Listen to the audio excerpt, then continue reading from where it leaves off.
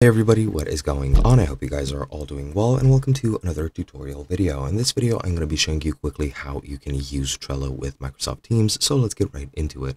As you can see, I'm logged into my Trello board. However, we're not going to be doing anything here since this requires an entirely different app. You're going to be using Trello through Microsoft Teams, which I currently can't get to run, so I'm sorry about that, but I will be showing you the app which you're going to need to use. It's more of a plugin for Microsoft Teams, but you get the point, and you can use that to integrate Trello into Microsoft Teams. Now, it is literally called the Trello app for Microsoft Teams. You just need to download it and install it into Microsoft Teams, which comes with Microsoft Office 365, and as you can see, you can link it very easily through Microsoft Teams with this application. Now, there are two ways, by using either the Trello tab or the Trello bot, which gives Trello notifications.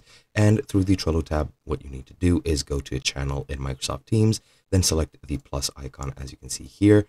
You just click on that, then select Trello or log in with Trello, where you'll then need to enter your credentials to log in to your account on Trello. And then once you've done that, click accept, and then select the board you would like to link, and it will create a new tab in the board.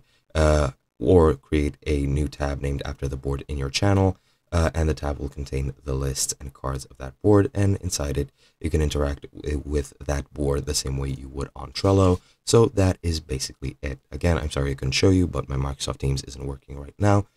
But yeah, that's it. Hope you guys enjoyed, and I'll be seeing you guys next time.